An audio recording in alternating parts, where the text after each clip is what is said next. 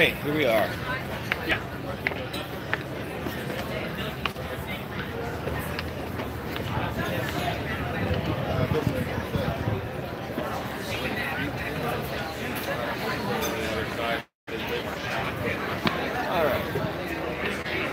Alright, got a couple viewers here. Let's talk for a second.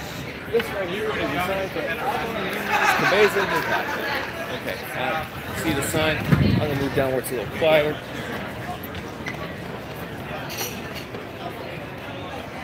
Where am I? I am in Tampa. If you're a student of mine, remember I told you I had training for these next 2 days.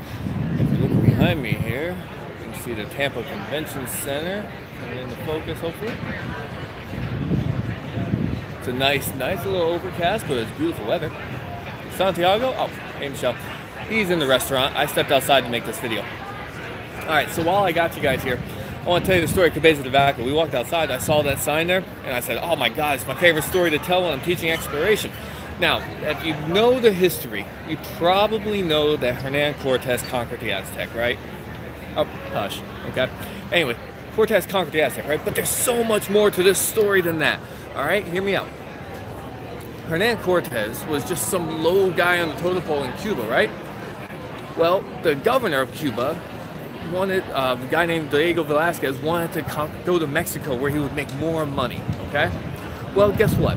He sends to the King of Spain gives him permission. He tells his number 2, Pamphilo de Narvaez, say, hey, you go out to Mexico and we'll see what we can do. Unbeknownst to Velázquez, Cortez makes his own expedition. Velázquez finds out, runs to the doctors, why have you betrayed me?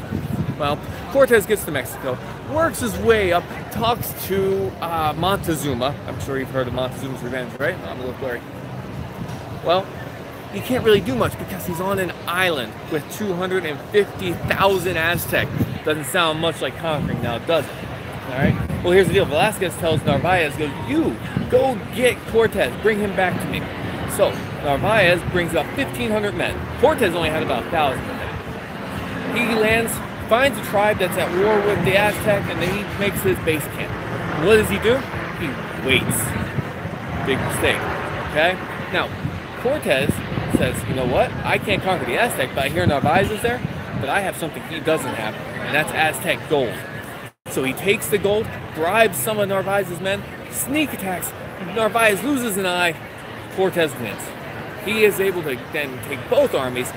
Now he conquers the Aztec. That's the history I'm sure you've all heard of. Now, let's fast forward a little bit. Narvaez, after 7 years in jail, remember he's missing an eye, gets out and he says, you know what, let me redeem myself. Let me start a new Spanish colony, and we'll go northern Mexico. Well, he does a good job getting his crew together, getting everyone, except he doesn't hire a very smart pilot. Now, this pilot doesn't take into account the Gulf Stream, so instead of going from Cuba over to Mexico, he caught the Gulf Stream, landed in Tampa. And guess where I'm standing? Exactly. Now, so what happens is there's a hurricane, takes away his ship, so he has to walk. The natives realize what's going on with these Europeans, say, oh, you want gold? Keep going north. So he goes north. Well, eventually a lot of bad stuff happens. I'm going to keep this short because I'm almost up to 4 minutes on the video here. He makes it up towards the panhandle, realizes that they've gone the wrong way, realizes there's no gold, says, you know what if we build some rafts and those go across the Gulf? Well, a storm takes away most of the rafts. The men that survive are captured, put in prison. A few escape with their lives, you know, whether they died in prison or they got away. And eventually they start working their way south. One of those men is Alvar Nunez Cabeza de Vaca, the guy from the sign that I just showed you, the marker.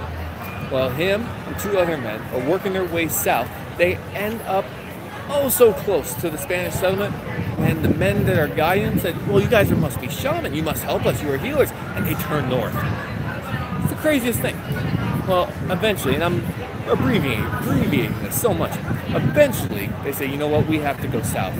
So here are these 3 men working their way south, and all of a sudden they see men on horseback coming towards them. Well, who they be? Spaniards on a raid looking for people to enslave. And they come across these 3 men thinking they're going to pick them up, and they start speaking Spanish to them. They start speaking Spanish, this is odd. Turns out one of those men was Alvar Nunez Cabeza de Vaca. Another man, and then get this, a slave named Estebanico. Now, why is this a big deal? Because this is happening in the 1520s, okay? We're talking years and years before St. Augustine, and here we have Spaniards roaming North America. Pretty cool story, and here we are in Tampa, where it all happened, or where it started, I should say. All right, so go ahead and hit a like. If you see this video, go ahead and leave a comment. Let me know what's going on. And you know what? Share this out. Let people know I did this.